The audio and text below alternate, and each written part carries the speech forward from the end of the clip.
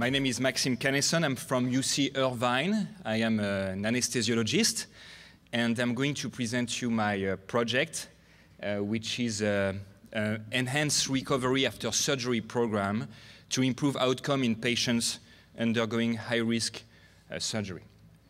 These are my conflict of interest. I'm a speaker for these companies, and I have some grant and fundings that I'm presenting here on this slide. So when we think about healthcare quality, and if we consider that healthcare should be a high reliability organization, ideally what we would like to obtain is to have a very high level of care with a narrow standard deviation. But in practice, what we observe most of the time, it's a pretty good level of care, but with wide standard deviation. And what we learn from quality improvement is that if we raise the lower bar of the healthcare quality, then mechanically we are going to increase the average level of care we provide to our patients. And this is all about the standardization of care and the application of evidence-based to our patients. Our program, the Enhanced Recovery After Surgery program, the aim is to improve post-operative outcome of high-risk surgery patients, and the plan is to apply these best evidence, best practices that focus on 4 main variables, which are the postoperative pain management, the postoperative nausea and vomiting prevention, the intraoperative fluid management and hemodynamic optimization. Both fall under the umbrella of what we call goal-directed therapy, and blood transfusion. Most of these items, they are already in place in most of the hospitals within the UC Health system. However, our goal is to try to implement these variables that have been linked to postoperative outcome in a systematic fashion to all patients undergoing high-risk surgery. What is the conceptual framework behind this program? It relies on the relationship between the volume status of patients undergoing high-risk surgery and the rates of perioperative complication. What we know, it's been shown many times in many institutions all over the world, is that there is a U-shaped relationship between the volumic status of high-risk surgery patient and perioperative complication. And either some patients present with hypervolemia during surgery or hypovolemia. In both situations, this is going to increase the rate of postoperative complication. Related to this physiological evidence, we have a lot of studies, more than 25 or 30 studies, showing that during high-risk surgery, when fluid and hemodynamics are optimized, we observe an improvement in postoperative morbidity, an improvement in postoperative mortality, a decrease in the length of stay in the hospital, and overall a decrease in the cost of the surgical procedure. This meta-analysis has been published 2 years ago. It's a study coming from the UK. It includes 2,400 patients, and very clearly, this approach has been shown to improve patient outcome.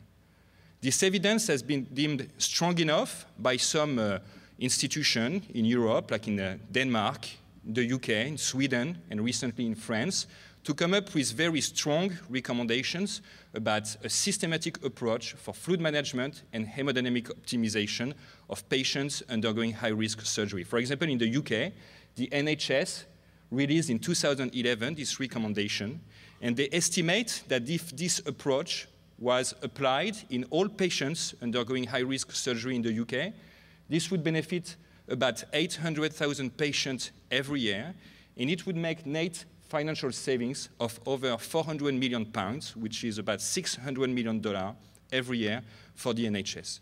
In January 2013, the NHS now has some incentive, and 2.5% of the budget of NHS hospital rely on the application of this concept. So we have the knowledge, we know the physiology, we have the evidence-based medicine showing the improvement in outcome, we have the tools to apply it at the bedside, so do we do it? In 2011, we conducted a survey at UC Irvine among anesthesiologists from the American Society of Anesthesiology and European Society of Anesthesiology, and we showed, as you can see here, that in the vast majority of institutions, there is no guidelines, no protocol for fluid management and hemodynamic optimization for patients undergoing high-risk surgery, despite all of the evidence. So what did we do at UC Irvine in order to try to change the practice related to fluid management and hemodynamic optimization in this population.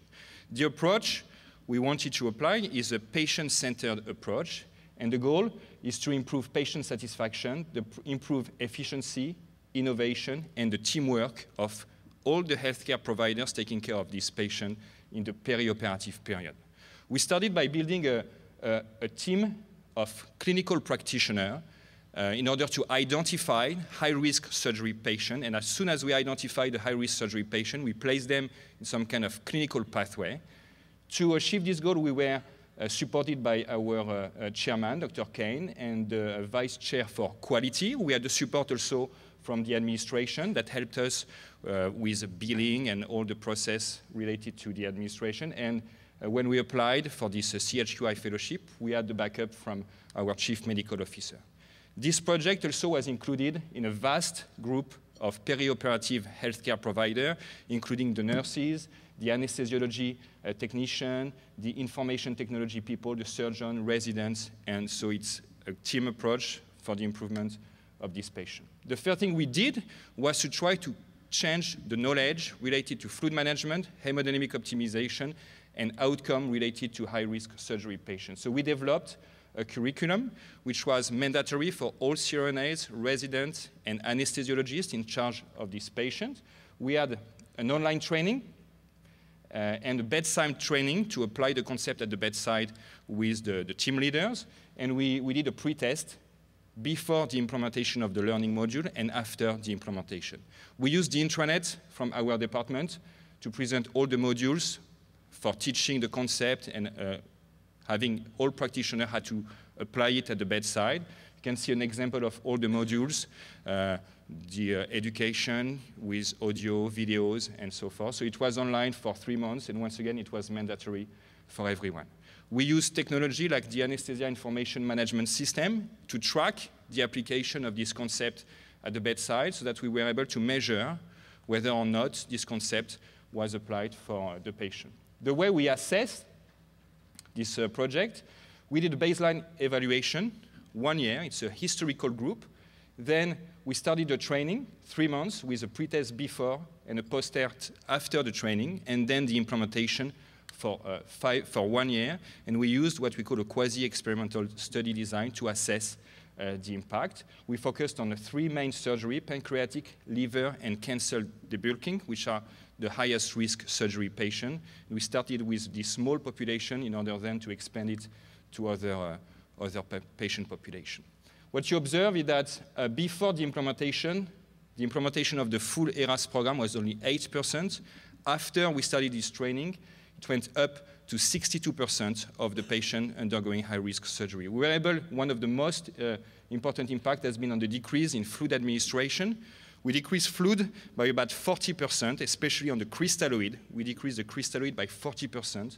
And this has been linked to a decreased transfusion by 45% to 35% of the patient, just probably because the less we dilute the patient, the less we see a drop in hematocrit, and then the less likely we are to transfuse patients who just have hemodilution.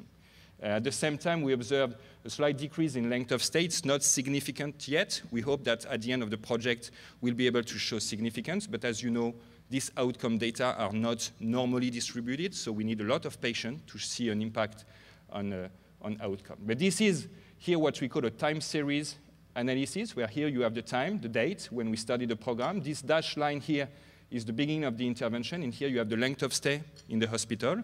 And you can see that before the implementation of this program, so we had a lot of patients who stayed a very long time, and that after the implementation, we still have patients with complications. We cannot make them disappear. We still have some complications, but overall, the incidence of these patients staying a long time in the hospital decreased dramatically compared to before the implementation.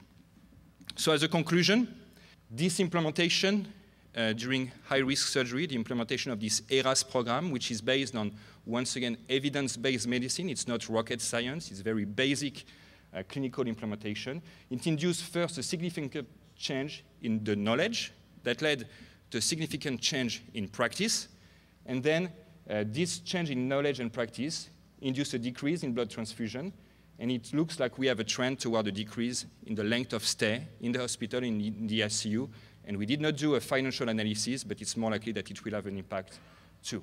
So the perspective is to implement this ERAS program first at UC Irvine on one specific high-risk surgery. We go for an easy win, because these are the patients with long length of stay, and then spread it out to other surgery and hopefully to other institutions within the UC system. Thank you very much. I want to thank the CHQI for giving me this opportunity.